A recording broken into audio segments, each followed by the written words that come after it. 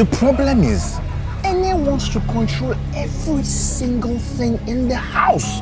How can you be coming back home at this time? Daniel! All I'm saying is that I've had a very, very stressful day and I'm entitled to rest.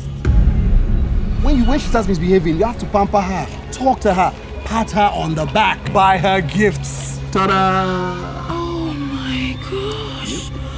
Like, I love. Anyone who thinks about women like that has no respect whatsoever for women. You have to be a certain way with them or you lose control. And I'm not going to be one of those women who don't have control over their husbands. Look, if you think that you can wriggle your way or bribe your way out of this one, you're wrong. Can I at least try? It's things like this that I do not support. You're fighting over nothing.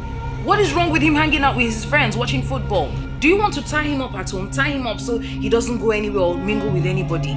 Yes, I got it. I got it this time. A trip. Girls trip? Girls trip, that's the one. That's the one. Babe, when a man starts buying his woman gifts, the way that Gabby's husband has been doing, he's definitely compensating for something. Trust me. Hey, call me. Sure, I'll do that, Captain. But here's my opinion when women change their character.